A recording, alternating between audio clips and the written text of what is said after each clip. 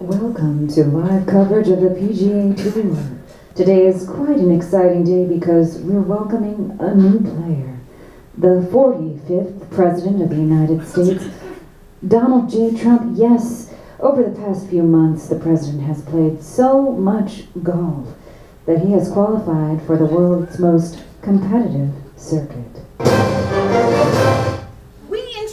Regular programming to bring you this breaking development. 2 Russian bomber planes were just intercepted off of the Alaskan coast. While Russian intent is unclear, the U.S. military experts have confirmed the intention was aggressive. We'll continue to update you as this story develops. Wow, what a swing. Donald is the first sitting president to be part of the PGA Tour.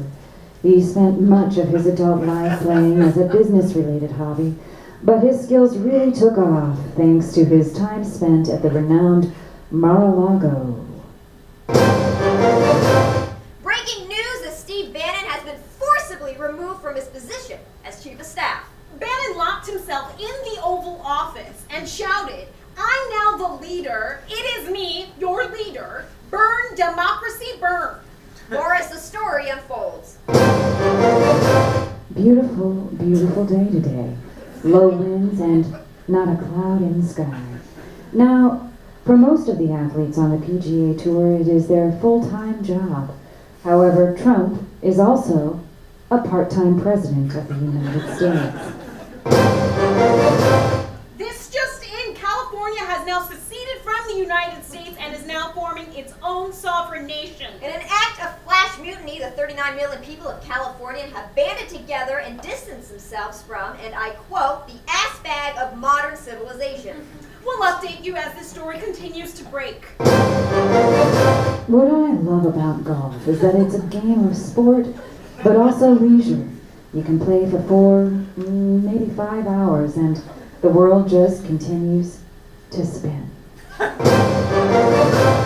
news! The bubonic plague is back! And this plague is more lethal, more airborne, and has ravaged all the good parts of Maine.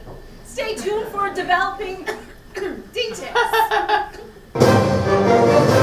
Ooh, right in the water. What a tough break. That surely will solidify Trump's position as last in today's tournament.